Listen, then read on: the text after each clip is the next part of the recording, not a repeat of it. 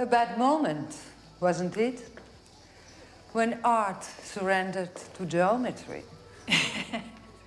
I'm Vittoria Dulcibene. We live, you might say, in the next castle. You're in La Felicità, of course. Yes, I'm Molly Pargeter. And I've seen you out with the dog from La Felicità. Such a beautiful animal. He doesn't seem to live in our house anymore. Oh, you English find all dogs beautiful. For me, this Manrico is the most hideous brute. Our walks together are painfully boring. Anyway, he was dumped on me by your friend when he vanished.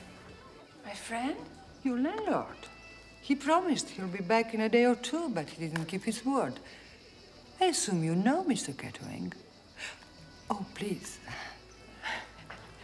We've never met. Really? We corresponded, of course. I can't imagine what he's like. What picture have you formed of him already? Well, the house is anonymous. Those instructions. And the books are so respectable and serious, all about painting or Tuscan architecture. There are no airport novels, no trash, no thrillers, except for Sherlock Holmes.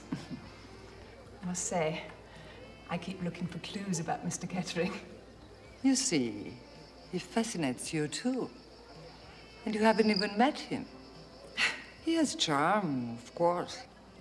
Believe me, Mr. Kettering is a bewitcher. Who else could persuade me to care for his revolting Manrico? A creature who consumes at least 2 sheep hearts a day. But are you comfortable at La Felicità?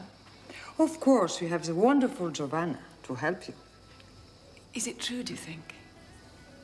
About her parents? What about her parents? Well, collaborators.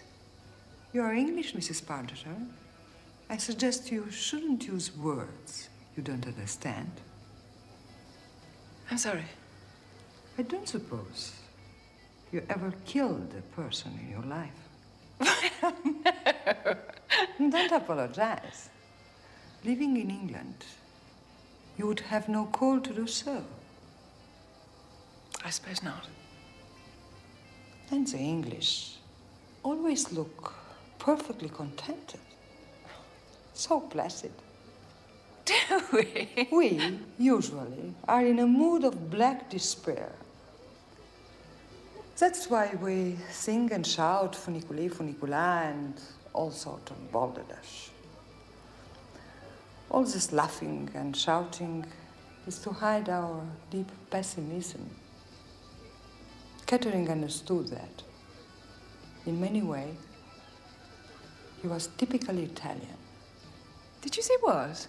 We're going to eat. Why don't you both come out to the barbecue? That is an occupation entirely for the English. I will go to make myself an omelette.